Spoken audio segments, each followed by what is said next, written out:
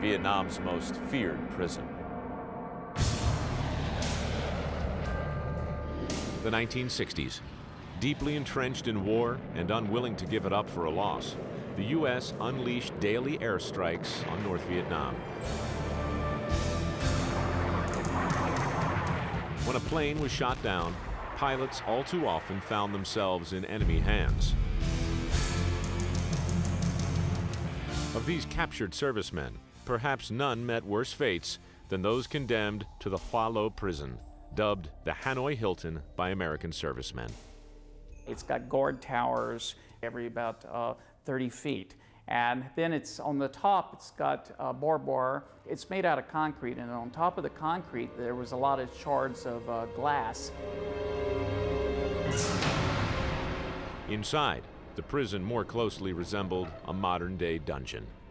New inmates were routinely beaten and ordered to divulge military secrets. One such prisoner was future Senator John McCain, who returned to the prison 25 years after his release. In 1967, McCain was an American pilot. His plane was blown from the skies over Hanoi, resulting in critical injuries to both his arms and one leg.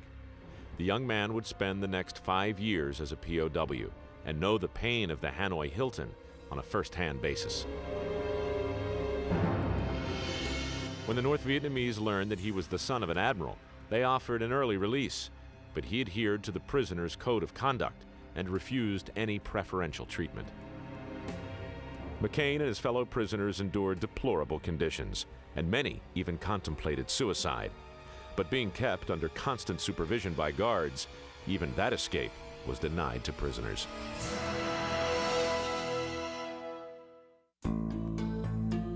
In 1973, the signing of the Paris Peace Accords called for the repatriation of all POWs. A total of 340 Americans had lingered between life and death within the walls of the Hoa Lo prison. By some accounts, many had simply disappeared.